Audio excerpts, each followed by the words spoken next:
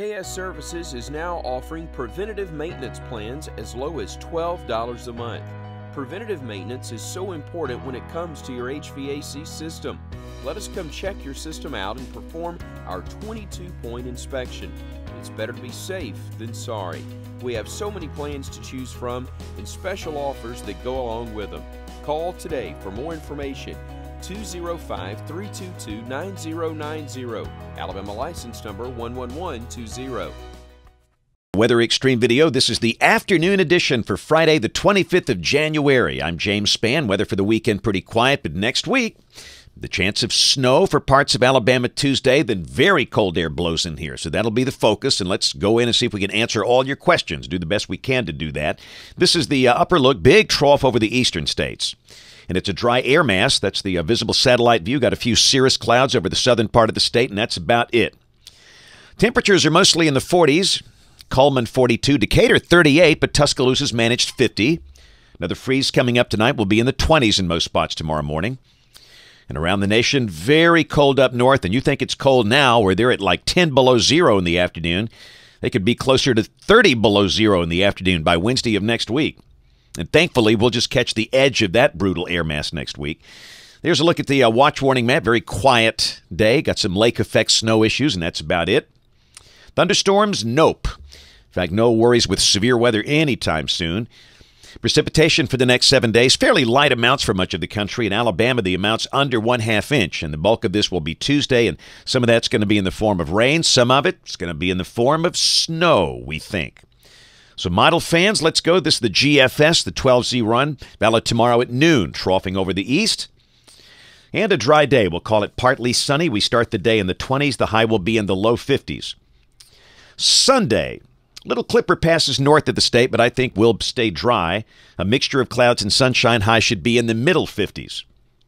Let's go to Monday. We're still dry. We'll be close to 60 Monday. That'll feel pretty good, but check the clipper up north. That's over southern Wisconsin. And that thing will be racing south, and by Tuesday, it blows through here. The Arctic front will probably come through early Tuesday morning with falling temperatures. Let's look at the European. This is 6 o'clock, and you can see as early as 6 a.m., we might have some snow going over northwest Alabama. It starts as rain during the pre-dawn hours, then changes to snow as the cold air deepens quickly behind the Arctic front. By noon, there's a chance we could see snowflakes down into South Alabama. Now, the better chance of accumulating snow over the northern half of the state. And then by 6 o'clock, it's all over. So this snow event Tuesday will be mainly during the morning hours. And you can see the temperature progression. This is 6 a.m. Tuesday. You can pick out the Arctic front there.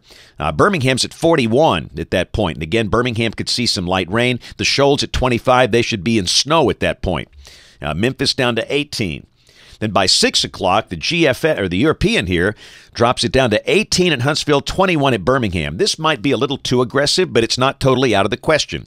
But clearly, everybody should be below freezing by late morning or afternoon. And that certainly increases the potential for icy travel, initially on the bridges and then ultimately the roads as the cold air deepens Tuesday night. And we're almost within 72 hours, not quite. So it's a little early for an accumulation-specific forecast, but let me just throw out the European ensemble mean. You got 50 members, you average them out, this is what you come out with.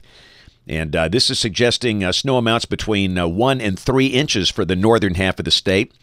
And probably no accumulation for South Alabama, but maybe a few snowflakes even all the way down to the Florida state line. But I think it's clear we can say at this point there is pretty good potential for icy travel Tuesday night, Wednesday morning with rapidly falling temperatures. We all know that the ice accretion process on roads is different when it gets really cold around here. And this could be a disruptive type event. Again, the snow's not going to be that heavy. Typically, moisture's limited. And in the overall scheme of things, that's not much. But we all know around here it doesn't take a lot to cause big problems. So, again, snow Tuesday morning, the chance of accumulating snow for the northern half of the state. And the chance of icy travel Tuesday night into Wednesday morning. So we'll be much more specific this weekend. Wednesday, wow.